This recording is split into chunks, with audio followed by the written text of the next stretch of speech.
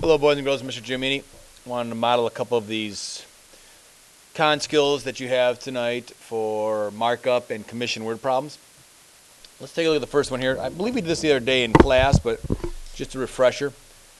We see that, and again, I apologize for mispronouncing his name. I think it's Umema, earns a base salary of $200 every week. So I know that no matter what, this young lady is going to get $200 every week, with an additional 9% commission on everything she sells. So she's going to get 9% of whatever she sells for that week. Now, she sold $2,750 worth of items last week. What was her total salary? First thing I know is she's going to get $200 no matter what she does.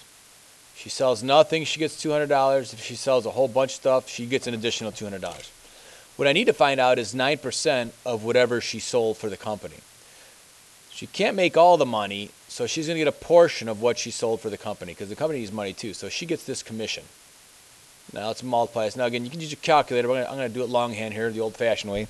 9 times 0 is 0. 9 times 5 is 45. I already grouped the 4 tens. 9 times 7 is 63, plus 4 is 67. 9 times 2 is 18. 18 plus 6 gives me 24. Now, that looks pretty odd. She made $24,750. But I have to remember that there's a decimal point here. I'll move over once, twice. So 2 to the right. Or 2 to the left. I'm sorry. There's nothing up here. So 1, 2. So she made $247.50 in commission last week. Now, remember what I said. She gets $200 no matter what she does. So we're going to add that $200 to the money she makes off commission for the week.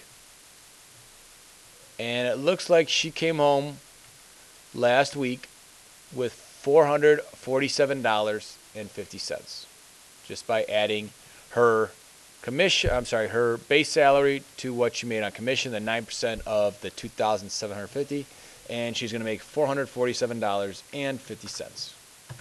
Excellent. Okay, Vanessa works at a nearby electronics store. She makes a commission of 6% on everything she sells. If she sells a camera for $599, how much does Vanessa make in commission? Now here they're not telling us what she makes for salary. So I'm not worried about her weekly salary in this problem. I'm just worried about what she's making on commission. So we know she sold a camera that's almost $600. And we're going to find out what's 6% of that. Well, I know 10% will be $59. So I'm going to use that as my ballpark and say, well, I know she's making less than roughly 60 bucks. Now, if I take half of that, that gives me $30. She's making a little bit more than $30 commission off this $600 camera. So let's take a look if I'm right.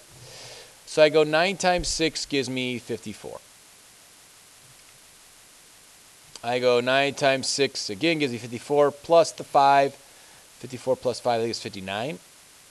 And then I regroup my 5 tens up here. I have 9 times 6, or sorry, 5 times 6. I use that 9 times 6. 5 times 6 is 30 plus 5 gives me 35. Now, don't forget this decimal point down here. 2 places over, so I'm moving 2 places to the left. I believe Vanessa is going to make $35.95. Now, based on my estimate, that sounds about right. All right. Okay.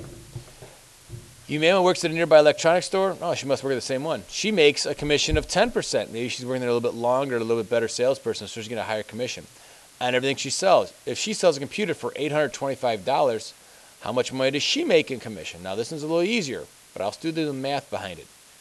I know that to find 10% of any number, it's kind of like our powers of 10. I move that decimal one place to the left.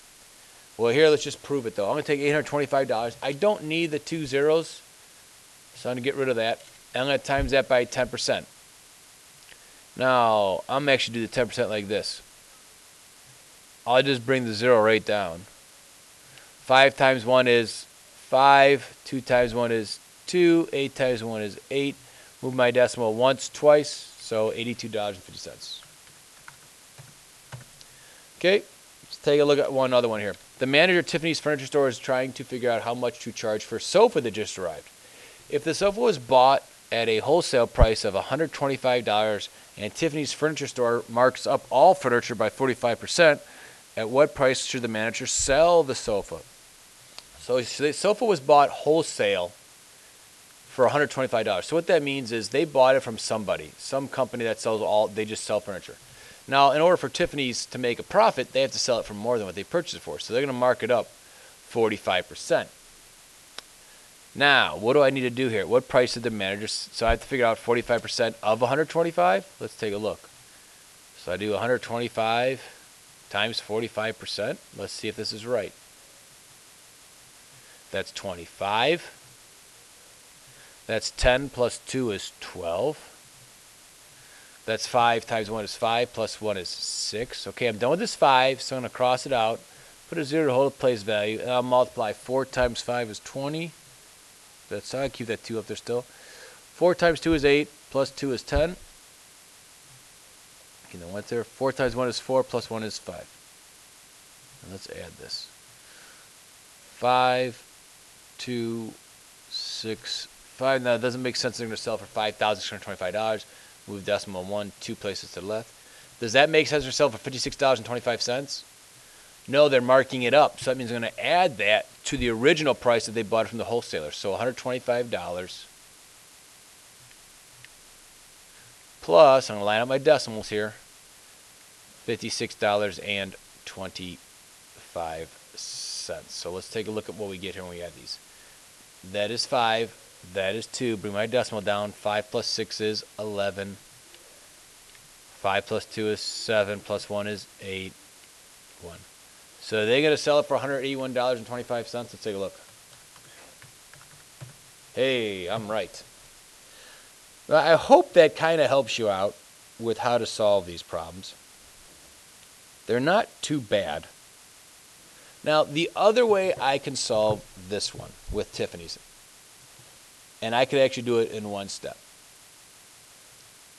Now, I know that they bought it for $125. That's what Tiffany bought it, or whatever the manager bought it for. And they paid 100% of that price. Now, what they're going to do is they're going to tack on, they're going to add on another 45% more.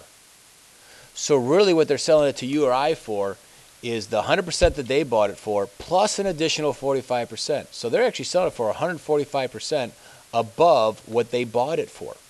So I could take 125 and times it by 145%, or 1 in 4500ths.